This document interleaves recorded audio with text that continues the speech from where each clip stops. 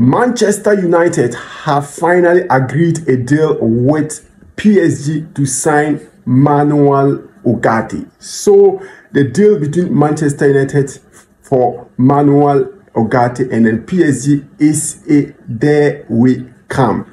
Yes, so the fee is around 60 million euros. That is 50 million plus 10 million in add-ons. And then Manuel Ugarte will travel to Manchester United today for his medical and sign as a Manchester United player for 5-year contract with a 1-year option. So Manchester United have now finally breaking through for their #1 Murphy target this summer. Meanwhile, McTominay will be on his way to Napoli after a deal has been agreed yesterday for a fee of around 25 to 30 million euros. So McTominay will be a new Napoli player, while Manuel Ugarte will be a new Manchester United player in that midfield role that will partner with Kobe Mino to form that midfield partnership. You know, Casemiro is still on the radar, and also you've seen that Casemiro of late has been performing badly, and then Manchester United needed that type of midfield in the form of Manuel